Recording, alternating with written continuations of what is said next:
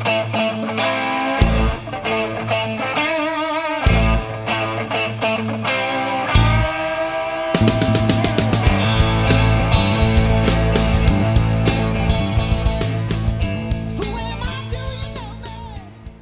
everybody, thanks for tuning in to Living in the Limelight, an Anton Scholl and Friends podcast where we discuss music from the artist and fan perspective.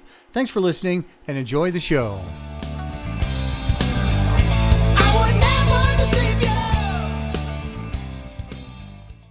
All right, welcome to another episode of Living in the Limelight. I'm your host, Anton Scholl, and today with me is my special guest, Mark DiCicco from the Lightsenders band. Well, first of all, thank you for joining us. I appreciate it. How are you today? I'm great. Thanks for having me.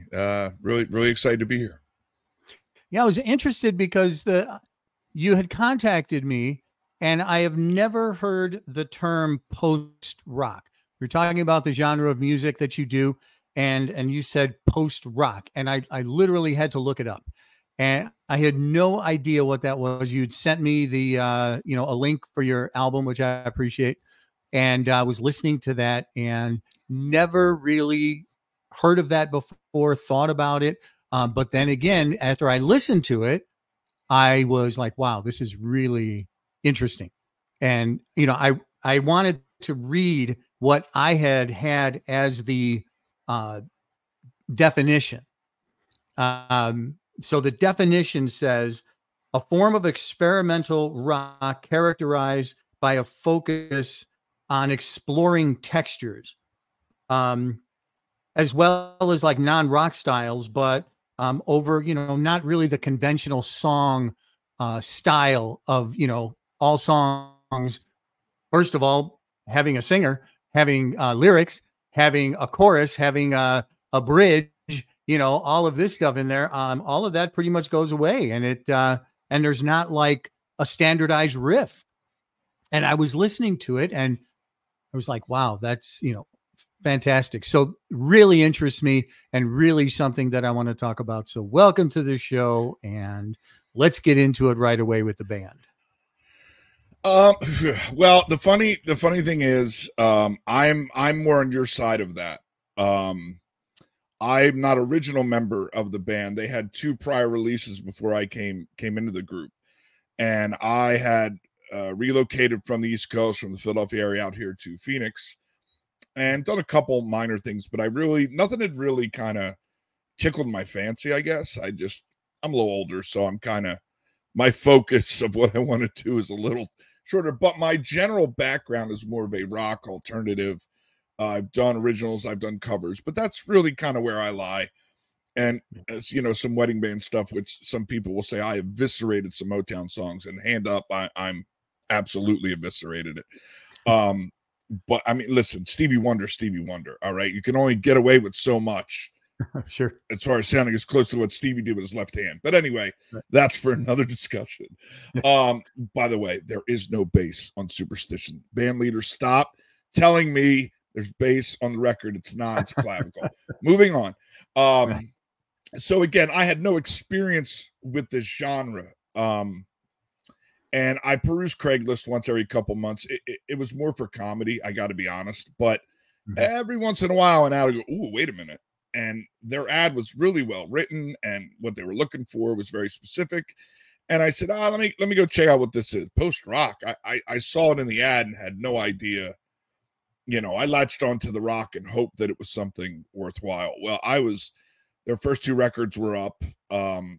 We have a Bandcamp, and I listened to that, and I was blown away. Because at the end of the day, the way I kind of interpret music, regardless of your genre, is, am I feeling something? Is it, am I feeling something, whether it be happiness, anger, sadness, triggers of memory, whatever it is. If I'm feeling some kind of emotion, that is music to me. So I really kind of dove into it, and those particular releases have some really long songs.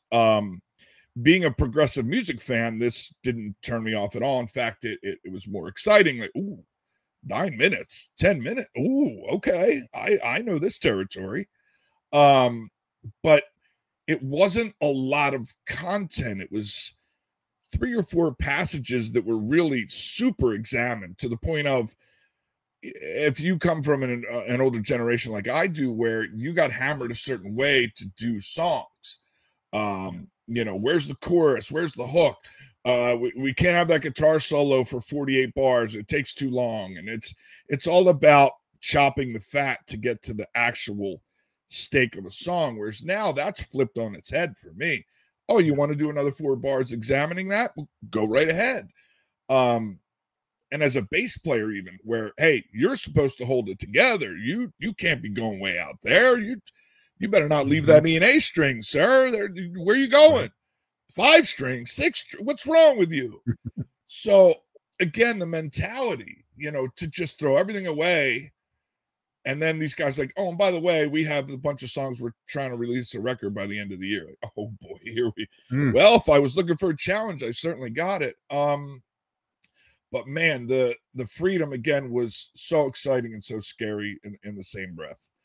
In that, we were joking before we started recording that wait a minute, guys, that's dangerous. I need a fact checker. I need someone holding me accountable, that I don't put way too many notes and way too small a passage.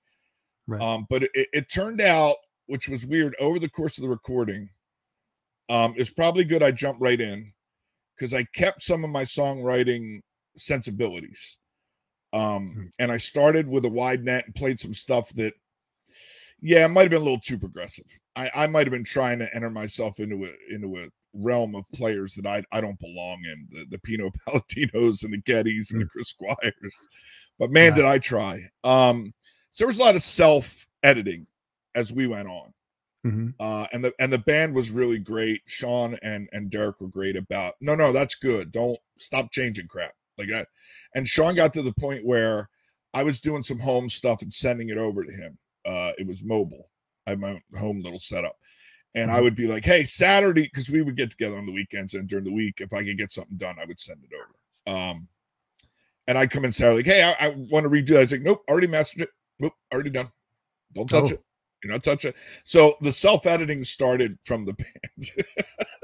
But well, and you were given you were given a clean slate, though, right? You were given kind of like, here's the songs, do what you do, and just make it happen. And for you, for a bass player, obviously a fellow bass player, you know, we listen to something, and yes, we have to make that determination whether we want to go crazy without, you know, screwing up the other parts of the song, because you definitely want to feel the drums, you want to feel that guitar, you also want to feel that bass, but you have to have a complement to each one of the instruments. And I thought you did a great job on doing that. You know, you could have went in there and went, you know, like you said, complete Getty or complete, you know, Chris Squire, and kind of became the Keith Moon of the bass. You know, like what he did on drums was like a drum solo through every song. Yes. You know, you could have done that, but you really listened to the music. You listened to what they were, you know, trying to put out there, and you felt the song, and you put that bass right in that pocket to where I thought it sounded great as a mix. So kudos to you on that for jumping in. I words cannot express how truly I appreciate that. I think we're all our own worst critic. I think bass players get into a headspace if you do it long enough where these guys are great. I love playing with this band or this group of musicians, but we're pretty hard on ourselves. We have our own kind of self checklist that we follow, that I don't think only other bass players would understand, that level of scrutiny we put ourselves under. I'm not saying it's right or wrong. I'm just saying it exists. So to hear that from you, okay, you know, from you is different to me than, you know, we just did a premiere on YouTube, and the fans were able to kind of weigh in as we were listening to it together.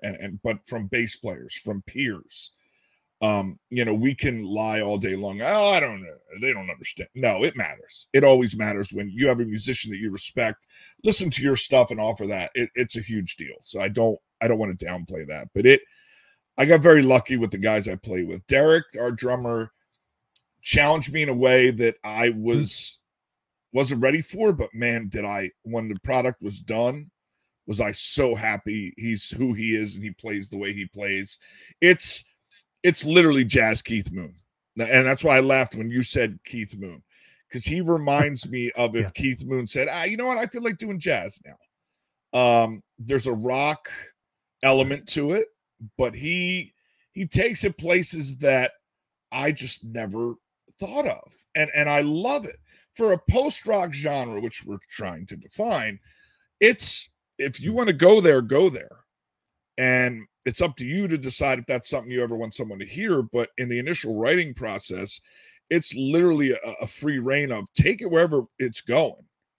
And we jammed a couple of the tracks as a band and hashed some things out. But like I said, they were mostly done. So Sean, who's kind of the mad scientist of the band, he mixed it, he mastered it. He's kind of our recording guy. Had, 7 layers of guitar already down, 8. There wasn't going to be a lot of major changes in the guitars at that point. He had done a lot of groundwork to lay all that stuff down. And it was my job, which, as challenging as it was amazingly just exciting to me, in that, all right, first of all, where's your sonic space in here? Where, does your tone fit in? Do you need to flip a mid switch and find a different angle here, depending on where his guitars were, that kind of thing. It was Lifeson arguing against the keyboards in the 80s and 90s with Rush. Like, well, there's nowhere for me to go. There's nowhere for the guitar. Same kind of thing was my worry.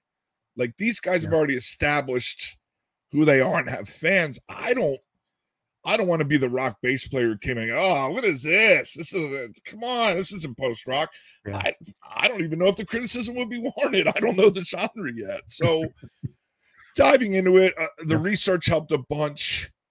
This Will Destroy You as a post-rock group. I listened a lot to, based off what I learned about them from the movie Moneyball. And there's a song in there called The Mighty Rio Grande that kind of, I don't know what to call it, commercial. I don't even know what commercial success is at this point. It's certainly not being on the radio from when I was a kid. But that song crossed over into a lot of places that people had no idea.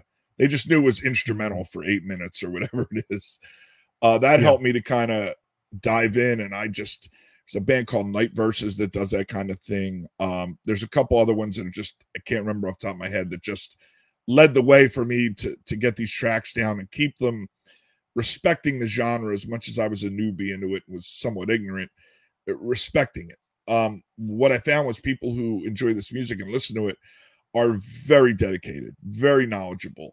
You can't pull the wool over their eyes. You can't get away with faking it because it's all based on emotion. So if you're not putting your emotion on that, well, I can't say tape anymore, that digital copy of what you're recording, they're going to call you out on it. And I saw that in different reviews of other records and stuff. So there was a bit of a fear for me, like, don't screw this up, dummy. You've been trying to find something worthwhile to do. Like, so I got it done, and I was able to step back after it was done and said, maybe it's age, maybe it's just perspective, but this is absolutely the best thing I've ever done from a bass player perspective. I'm still so proud of it. So I'm so excited. Like, whoever wants to talk about it, let's go. I don't know if I'm going to be able to do this again. So let's enjoy this. Yeah. But we're already writing for the next record. So, I mean, who knows? Well, the thing I was thinking of too, when I was listening is, did you ever think in your process of listening to these songs and going through them, did you start to kind of get to the point to where you were like, okay, I'm a bass player. I'm a 4-string bass player. This opens me up to other things. Can I use a 5-string, a 6-string, an 8-string? Can I go cheap trick and go a 12-string? You know what I mean? Like, was there a bunch of different things that were swimming through your head? Okay, wait, bring that all back. Anything like any of those thoughts in your head at the time? I went that way, but not with the strings. I went that way with the effects. I got very excited about, I can try any box I can afford now at this point. Now, look, the wife was scared, and rightfully so. I had a credit card, and then I found, wait, I can make payments. Sweetwater, American, what? So the wife was nervous, and Right. I redid my pedal board probably 3-4 times in the course of this record. But it ended up, as much as I started with a wide net, I got it down to about 8 pedals. And it was literally changing out one effect for another. For instance, I got rid of my big muff and I went to a sub-octave bass fuzz, which is not a huge, but there's an added element of the octave and whatnot. I changed out my chorus because I wanted a different kind of chorus. And then the only pedal that really stayed was my compressor, my sonic maximizer, which I'll die without that. That and my Sans Amper. Just if I don't have those, if they get lost, like I'm at Sam Asher, we're not playing the gig. Like I gotta have those 2 pedals, or I will literally, I will freeze up. Those, and then I ended up, I have a mono synth, which it just didn't make the record, but man, I tried it on. I tried on every track, man. I couldn't find a place for it, but I tried. I'm a big, like I said, I'm a big Tool fan. So the simplicity in what they do, even though, Dan Carey does the odd time signature, but if you really break it down, those riffs are foundational. So Justin Chancellor, I think he keeps it pretty simple effects wise. Delay, chorus, a little bit overdrive. I marvel at what he does. So I've always been a delay guy. And I found places to use that. But the only thing I ever did as far as bass wise and string wise, for a couple seconds there, I thought about trying to Doug Pitnick. I did consider maybe grabbing an 8-string, and I think he's even got a 12-string now or something crazy. But Doug Pitnick plays that 8-string in King's X, and that is always, I've always marveled at, okay, one, how is he doing that? And number 2, how does it sound so ridiculous? And I was lucky to have a conversation one time, and I'm waiting for this. Well, I have this pedal and this compressor and this, and Doug said, nope, that's an old PV rig. That's how I got that. And I went, wait, what? What? Yeah. He's got an old 80s PV head he uses to get that drive. And I was like, okay, I'm done. I'm out here blowing $500-600 on dark glass and all this boutique. And here's Doug, who would know better than me, and he's plugging into a PV. So, and what's sad is I think we all probably had that equipment very cheaply back in the day. It just got discarded or traded in, and now we could have got, the prices I see on these things is just ridiculous. Right. But I mean, I went more effects, but in the end, I ended up relying pretty much on what I consider to be my bass tone, which is a little bit of the Sans Amp, depending, that sonic maximizer, and then I have an MXR dual compressor. Yeah. All right. Well, when you look at a lot of the bass players, we're talking, back in the day when a lot of these pedals weren't available, the biggest thing that they did, we're talking probably John Entwistle and starting out with Geddy Lee, all that they did was crank the amps up, crank up the gain, crank up the treble, and bring the bass down. Whereas, when we were first starting bass, it was always about got to have that boomy bass sound. And when these bass players came up with this twangy sound, this fast twangy sound, it was like, wow, what effect are they using for that? A distortion pedal, something. And it turned out it was just crank that treble up, and you can experiment a lot with just those tones on a lot of those old amps, which, makes it sound great.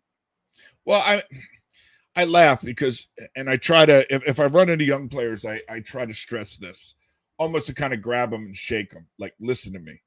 I don't care what the promotional thing says for that pedal or that effect. All right. You're not going to sound like Geddy. You're not going to sound like Chris Clark. You're definitely not going to sound like Entwistle. And there's one simple reason why. Your fingers are not theirs. Yeah. I've tried it. People I respect try it. The closest thing I've heard to Geddy, and nobody's been remotely close. There is a Rush cover band called Why Not.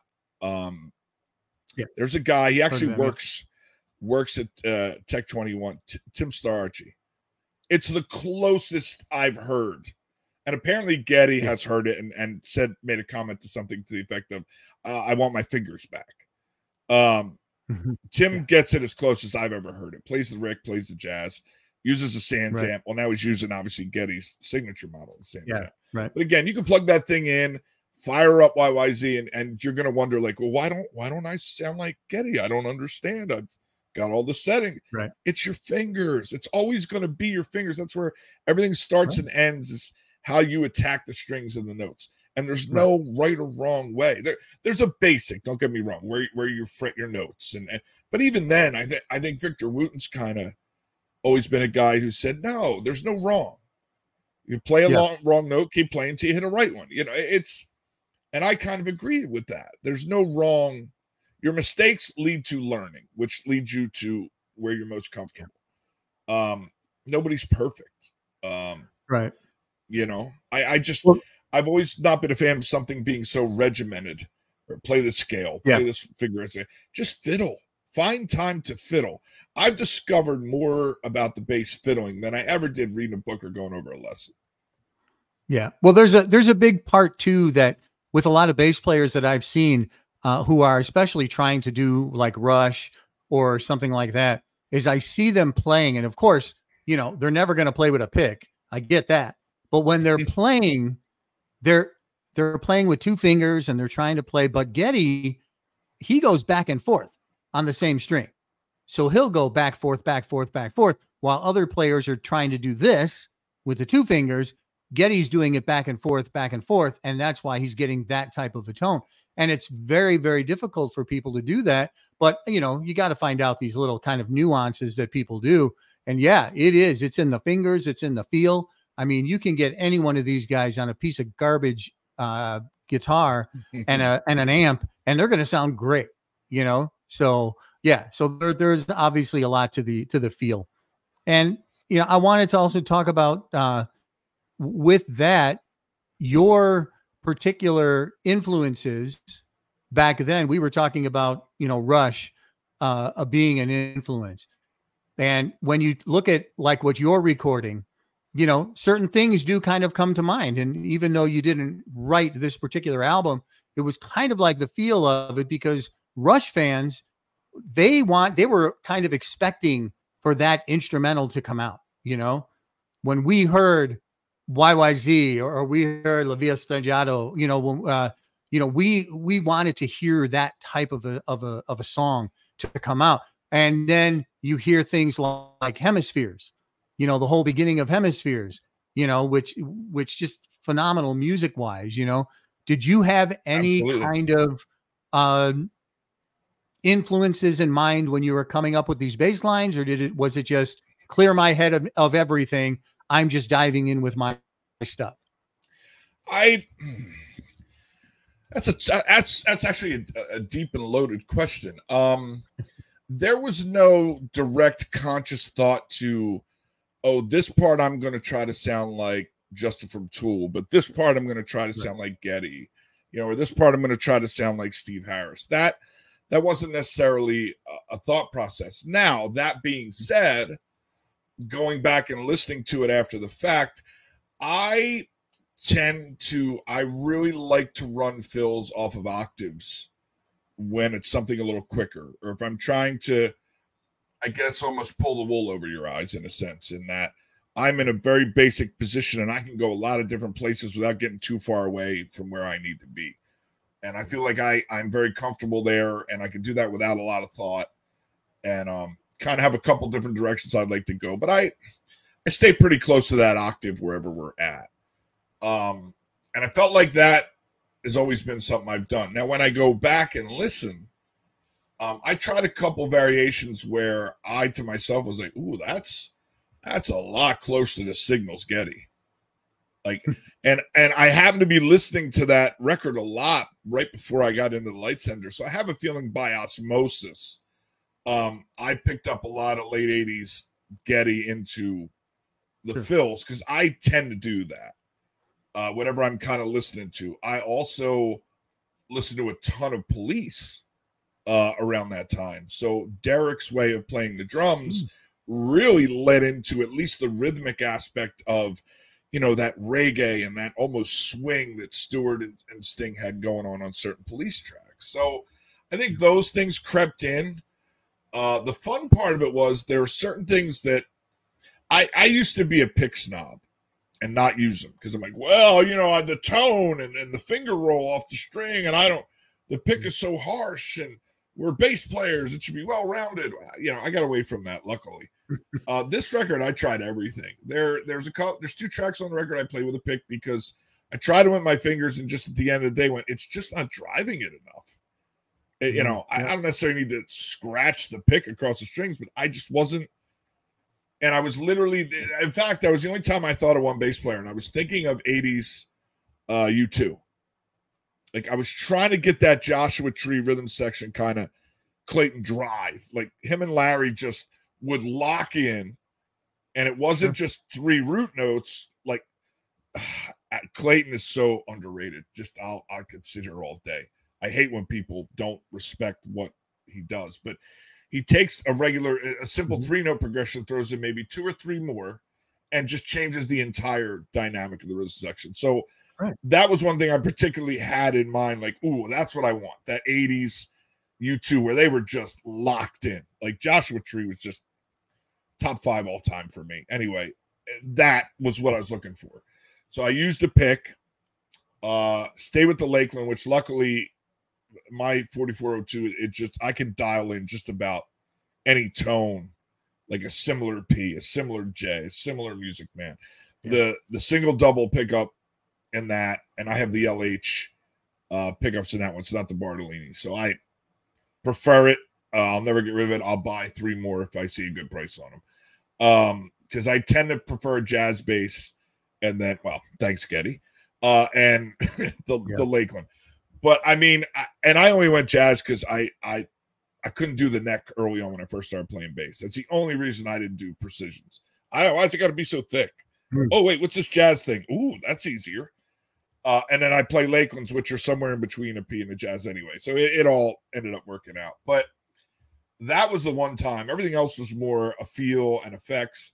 There's a couple of things that aren't, I would say, normal bass lines on the record where I got to use delay. There's one intro where I got to use that sub-octave distortion pedal where that took 2 hours. Like, no, it's got to be right. It's got to be perfect. It was probably right an hour and a half before that, but I couldn't let it go. But I got to use my delay a ton on this record. And I think it's root or suit. I always get them mixed up because they're so similar. But I talked about it on the podcast where this part Sean had sent me the bassless tracks because Sean played bass before I got there, and he did a phenomenal job. Okay. So it's not like the band wasn't set. It was only Derek and Sean before I got there.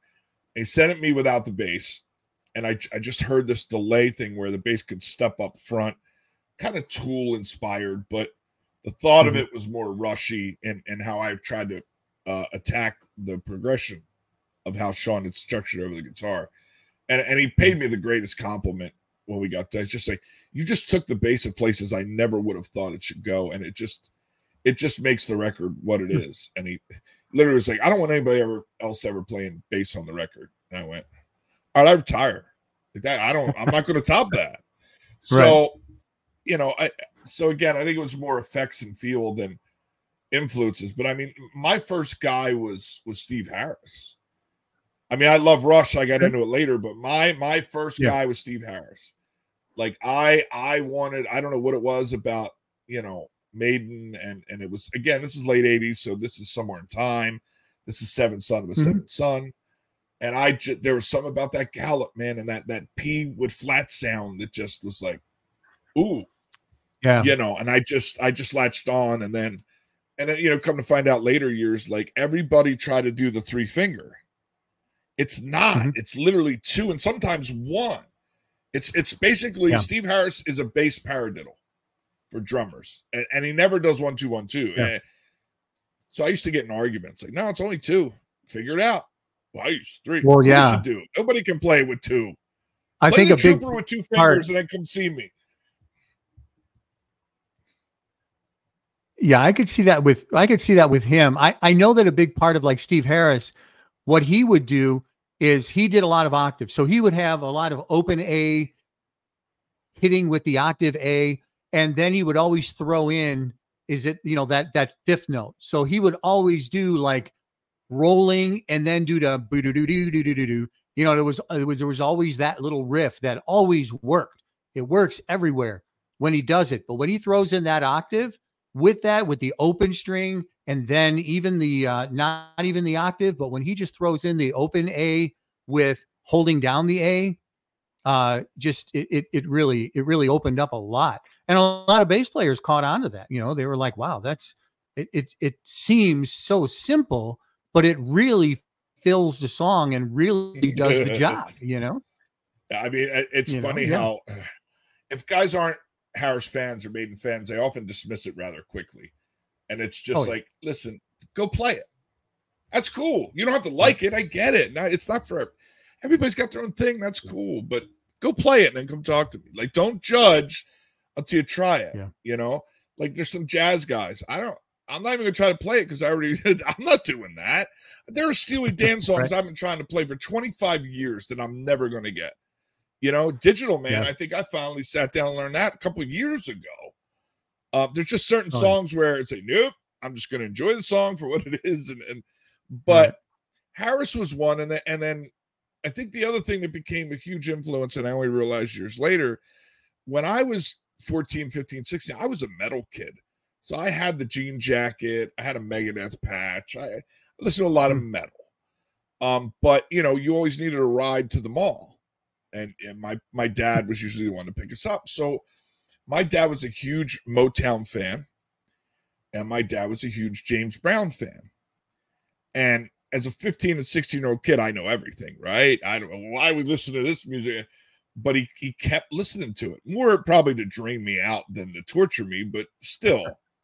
Yeah. And then as I started to get older, I really started to, when I first started playing bass, I wanted to know everything. It was, you know, new obsession. So obviously, very quickly, you're led to the road of the altar of Jamerson. If anybody says the word bass, and I was, you know, finishing high school, so the band cats are like, listen, stop with that metal. Listen, I'll give you two names. Go listen to Mingus and go listen to Jamerson. And I did. And Mingus, I was like, well, I can't play an upright. Why does this interest me? All right, my bad. Now I know why, my fault there. But Jamerson was like, oh, wait, I know these songs. And then the more I listened to it, the more I would always hear the bass. Even before I really knew how to play the bass, I would always hear it. There was like 80s new wave stuff. I used to love Duran Duran. I loved Kajagogo. Right? Too Shy. That bass line's iconic. Oh, yeah. And people just heard synthesizers. I heard bass. And I started the bands I liked in the 80s were before I even touched an instrument, but it was John Taylor, like I said, Kajagogo. You know, it was oh man, what's wrong with me? Mark King. You know, Level 42 and all this weird stuff, but they always had a cool bass player. Yeah. And then learning about it, you know, there was a kid who moved to my town, I think it was 8th grade, was a great guitar player, just ahead of his time. We used to call him Yngwie Jr., Yngwie Malmsteen Jr., because he did all this neoclassical stuff. I mean, I credit him because I said, I want to learn guitar like you. And he says, don't play guitar. Everybody wants to play guitar. Go play bass. Okay. Yeah. You know what you're doing, obviously. Let's try that. And I took right to it. But I give that guy credit because we all fawned over, you know, now I'm in the Harris, kind of know Rush. I mean, I know who Geddy is. I'm learning Jamerson. Yeah. And then the first Dream Theater record came out. When Dreams and Day Unite. That was the first one. Don't give me images and words. Well, I know. The old singer on the first one where you can listen to Yitzy Jam. And we got that cassette. We had cassettes. I think it was Mechanics Records or something. And we heard whispers about these guys from New York, from Brooklyn. And we got the cassette. And when I tell you we all sat around a boombox in the woods somewhere with, you know, a 12-pack, somebody's uncle had snuck us a, like, Natty Light or something. I don't remember, some cheap beer. and everything changed. Everything changed in that instance to the point where we were seniors. I think we were seniors in high school, junior senior. I'm not sure. But anyway, we decided to play our senior year talent show with no singer.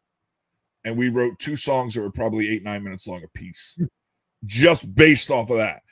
You know, and this is 1992. This is Nirvana. This is Pearl Jam. Yeah. This is not progressive music at all. I have a VHS tape somewhere, and I keep that under lock and key. No one needs to see that. But the funniest thing of that whole thing was a friend of ours had moved to Florida and moved back about 4 months before this talent show and came back a ridiculously talented bass player. And I was like, I can't do that. I ended up learning drums to play that show. I played it on drums, which is the most ironic thing ever. But yeah, short-lived career trying drums there. And then after that, when I graduated high school, I tried Rage Against the Machine type. And yeah, no, I'm a bass player. Knock this off. Sold the kit, got back on bass. Anyway, but that kind of changed our mentality, and we stayed. I was in all the shrapnel guys. I was in the shrapnel guys that these kids, they don't even remember. Like, nobody remembers Michael Lee Firkins. He only did one record on shrapnel. He was like a country metal instrumental guy. You know, Greg Howell's early stuff. His first record with Sheehan was ridiculous. I still listen to it to this day. Yngwie Malmsteen. And then obviously Satriani crossed over, and Eric Johnson I love. Stevie Ray. So I was a guitar guy playing bass. So I was into those things. But then as I got older, I started playing in cover bands and things and learned other stuff. But the Motown was the thing that I always thought pushed me in the right place. And then I took lessons with Anthony Wellington in my late 20s, early 30s, who was Victor Wooten's tour bass player. So everything Vic could do, he could do. Yeah. Also had a sponsorship with Federa. And Anthony changed everything for me from perspective. I often joke that up until that point, I was playing bass. When Anthony got me on the right track, I became a bass player. And there was a big difference between the two. And if you don't believe me, watch any cover band, at least in the Valley, with the bass player, and you can pick out he's a failed guitar player pretty quickly into this set. There's just a rhythm that we have that guys from just jumping off a guitar just don't have, and I'll die on that hill. But that changed everything, and I got into Vic. I got into the offset jazz guys. I got into the, Steve Bailey's of the world and Vic's, and just was like, wow. John Patitucci. I went and saw one of his clinics. It was like, I quit, because he literally hung me out in the clinic like, how do you not learn piano? Well, I've heard that too. Yeah. Oh, I had him right up to me like, you made a mistake. I was like, apparently, yes, sir. Right. So, but the thing I always stopped short of was like the 5 and the 6 string, and taking the scales and the progressions way out past the 4 strings. I have the 5 now. I'm back on it, but I'm done at 5. But the 5 is out for this record. I've had to guarantee Sean and Derek that the new stuff I will at least attempt to. But I had a 5-string built with the same pickup configuration as my Lakeland, so it's a humbucker single. That's got EMGs in it, so it's a little. Anyway, I'm getting inside baseball here, but I'm trying everything I possibly can going forward as we're writing this stuff, because I finally feel comfortable in the genre. I guess it's a self-created fear of, I'm going to go on a message board, or I'm going to see a record review and be like, well, that guy doesn't understand post-rock. Listen to his bass lines. And that's like my nightmare moment where you wake up like, oh God, in a sweat. Like, I don't want to be that. I don't want to ruin what these guys have built before I got here. Right.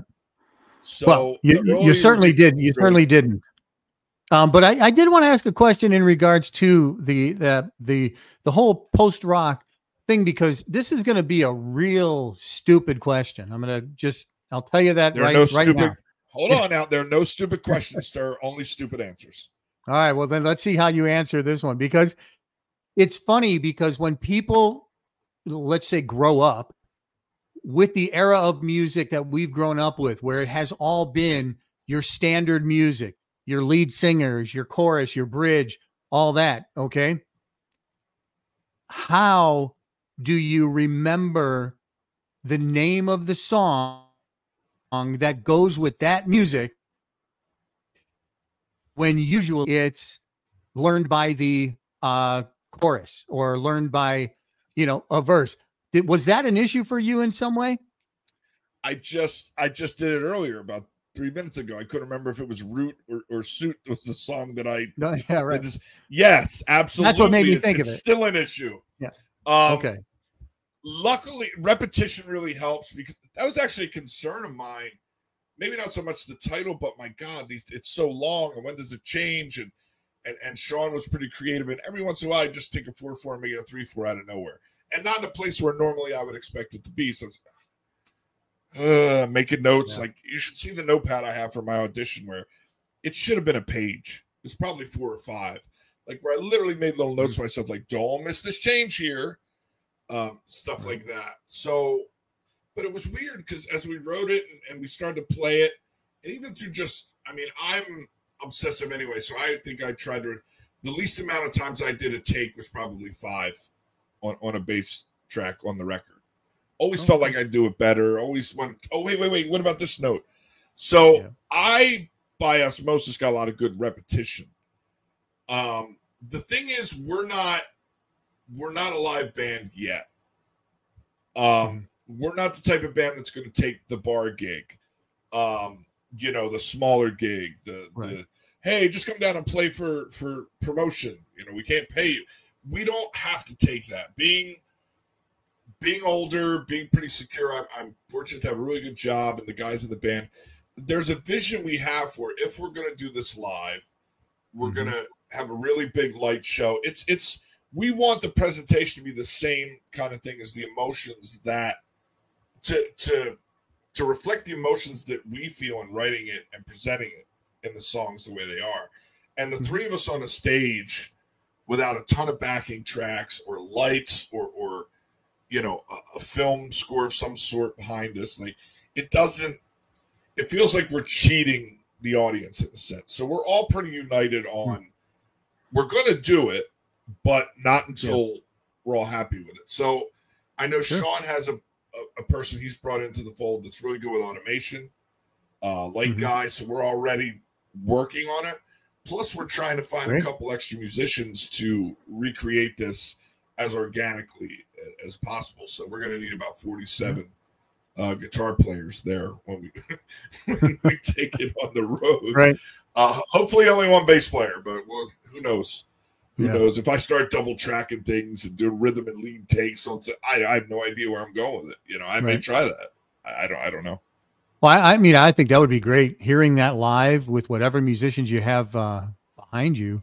Where is it that people can now go and find this? So talk about the album. Where can people go to get this? So it should be on all your major streaming services. It'll be Apple, Spotify, wherever you get your stuff. But we do have, our main page leads right to our Bandcamp, which we prefer only because the artist gets more of the take than some of these other streaming services. But if you go to the lightsenders.com, it'll take you right to our Bandcamp page. Our entire discography's up there. I think on Fridays, every Friday is a Creator Friday. They do a sale where I think you can get all 3 of our records for like $15. Just, you know, I probably shouldn't tell you that, but trying to save everybody $1. We just got our merch store linked in there off the Spotify and Apple and also the Bandcamp. But Bandcamp's the best place to get it, and you can stream it. Where Post Rock Dwells is a YouTube channel, and In the Woods are the 2 that did the premiere for the record. Those premieres are still up on YouTube. So, hey, listen, try before you buy. Go listen to it on there. It was really cool that they were able to stream it in its entirety, because we kind of wrote it as not as one piece of music, but in that order. We felt that was, you know, it tells kind of a story. It's a concept record. So, you know, those are places where you can go listen to it. I joke with the guys because I played on this one, but our last record is still one of my favorites. I didn't play on it. I'm hoping we get to do that live, because then I get to put my. They already said I can put my own bass lines to it. I joke with them like, I'm going to need like 3 weeks to rewrite everything. But look, between you, me, and the audience, I'm not changing what Sean did. It's pretty damn good. That's what wanted me to join the band in the first place. So I'm not that ego. Maybe 20 years ago, but not now. If it's not broke, don't fix it. So yeah, if you go to the lightsenders.com, you'll see our Bandcamp. We also have a companion podcast we put together for the exact reason that you and I were like, well, what's post rock? I said, hey, can we just get together and record? Maybe it'll help usher some new people in, because a lot of my friends are going to be like, what do you mean? So, and I felt like we did a pretty good job of trying to explain how we saw post-rock and how we approached it as far as writing music. So on Spotify, Apple, if you go to our Instagram, which is the Lightsenders, at the Lightsenders, there are links to that podcast on a bunch of different streaming services. So that's a good introduction. If you don't know post-rock, we'd love for you to take an hour of your time and listen to that podcast. We talk about the band in the first half, and then second half we talk about making the newest record. Which I've fought with the band that next time we're only doing single syllable words, because pronouncing this thing, I have to look up the pronunciation. It's a Welsh, ask you that. It is a tree based in Welsh. It's grown pretty much over in England in Welsh, called the Thangernew Yew. So the name of the record is The Burning of the Thangernew Yew. Now, this particular tree, and Sean, I looked it up, don't get mad at me, tends to die and split off and form different kind of, I almost want to say, deteriorated looking branches and roots sideways, and there's all kinds of crazy ways. The reason why that's significant in the title of the record is because the record is basically, we want to leave it open mostly to interpretation. We don't want to tell you how to feel when you listen to it, because post-rock's an emotional thing. But the basic gist of the story is, it's basically a world coming to an end, and the struggle of something dying and something then being created from that.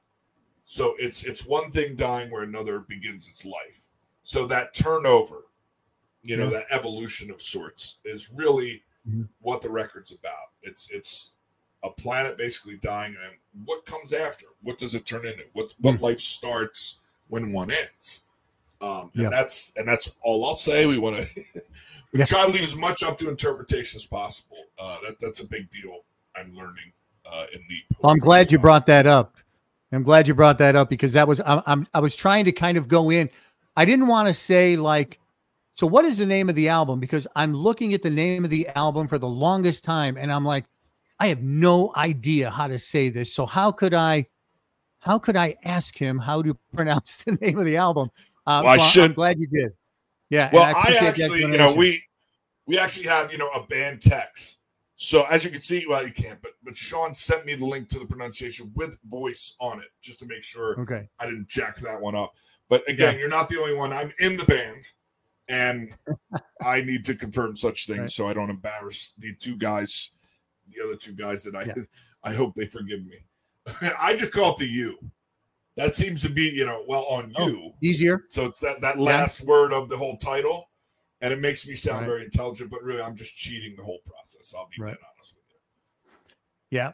Well, Mark, I appreciate this. We're getting to the end of the podcast here because the time is going to run out, but I got to tell you, this is my first time meeting you, but I want to get back together. We need to do another podcast. We need to talk about, it'll be like a bass player special. We need to talk about the bass. We need to talk about Rush and our influences and all of that kind of stuff. There's a whole show that we can do on that. But I did want to make sure that we did at least a podcast on talking about the whole post-rock and what it is and the new album. Again, best of luck with that. We'll try to push that as much as possible. So, everybody out there, look it up, listen to on Spotify, find them. Just, look up Lightsenders and just take a listen to this. I know a lot of people may say, well, I don't want to do stuff without vocals, but, listen to it. It's something that you're really going to get into. And when you start interpreting it, you're going to love it. So Mark, appreciate you being here. And we definitely have to get together again and talk about, our own things. Yeah. Thank you so much. Just the record's 38 minutes long, folks. So for you nervous about, we did it this way on purpose. It's a good introduction. You can pick a song and just play it. You don't have to listen to it all the way through. So that on that. As far as the Rush and the bass, listen, I expect an invite into any bass conversations. I love talking the instrument. As you can tell, I am a proud bass player, and I don't even admit that I fiddle on guitar to write. I'm so old school about it. So please have me back for any bass discussion you may have, sir. For sure. Thanks a lot. I really appreciate it. And for everybody listening, please join in Living in the Limelight podcast on a weekly basis. We are again on Spotify and YouTube. So please subscribe, like and subscribe. It doesn't cost anything, and it really helps us musicians out. So stream our music, buy our music, do what you can, and support all of the local bands that you possibly can. So again, Mark, thank you for joining us, and we will talk to you all again very soon. Thank you. Thank you for joining our Living in the Limelight podcast with your host, Anton Scholl. Please feel free to comment, like, follow, share, and subscribe, and also add us to your playlist on your favorite streaming sites. Thanks again for joining, and we'll talk to you again next week.